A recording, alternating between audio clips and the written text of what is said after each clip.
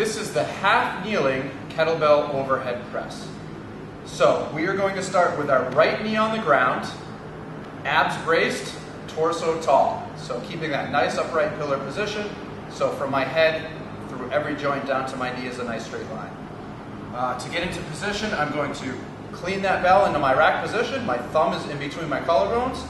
I have a nice pocket in my elbow so that that kettlebell sits right in there. Keeping my abs tight, I'm going to take a deep breath to get ready. Externally rotate to about 45 before I initiate that press. Finishing with my bicep just behind my ear and nice and tight to my head. Straight line from my wrist all the way down to my knee. As I come back down, I'm going to reverse that movement, bringing my thumb right back in between my collarbones into that rack position.